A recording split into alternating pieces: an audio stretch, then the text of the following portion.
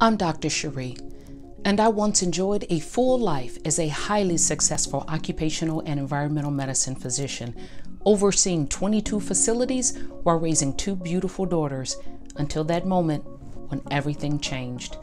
October 1st, 2008, I found a mass in my right breast, and it was stage 2A invasive ductal carcinoma. 1 year after treatment, I developed disabling lymphedema in my right arm, hand, and fingers. And at the age of 42, after 16 years of practicing, I lost a career I've wanted ever since I was 2 years old, and I had to completely reinvent myself. I recall my radiation oncologist to be the first on my medical team to even mention the risk of lymphedema, and she told me that it was only 1 to 2%. What her and I did not know at the time was that lymphedema is a much larger issue.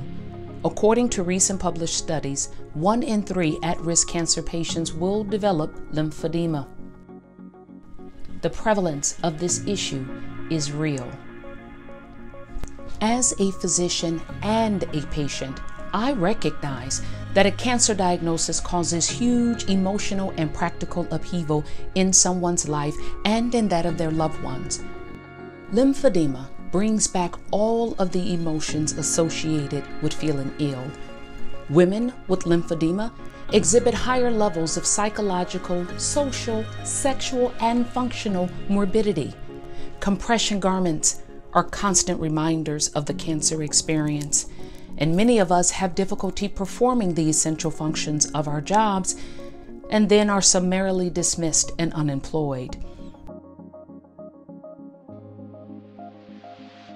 Your patients are looking to you for your expertise, quality care, and guidance. They have no idea what could be waiting for them on the other side of cancer, but you do. I'm asking you to help them avoid a potential pitfall that could derail the rest of their lives even after their breast cancer is considered cured. I'd like to share with you 3 things I think you can do to help your patients avoid this lifelong chronic condition. Number 1, educate your patients. Your patients should know about the risk associated with their treatment. They need to be informed of lymphedema as a complication so that together you can take the right steps to reduce risk and ensure the best possible outcome for their survivorship. Number 2, explore the latest microsurgical techniques that have made an impact on mitigating secondary lymphedema. Many of the world's most prestigious cancer centers have implemented preventative programs for their cancer patients. I encourage you to reach out, seek advice from your colleagues, and learn more about how to address lymphedema proactively in your practice. Number 3, implement a preventative treatment plan to monitor your patients and give them the confidence that they are getting the best care possible.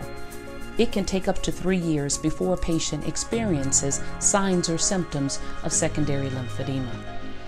Luckily, we've come a long way with the science and data on lymphedema, and we are capable of detecting potential onset very easily and early enough to intervene with treatment.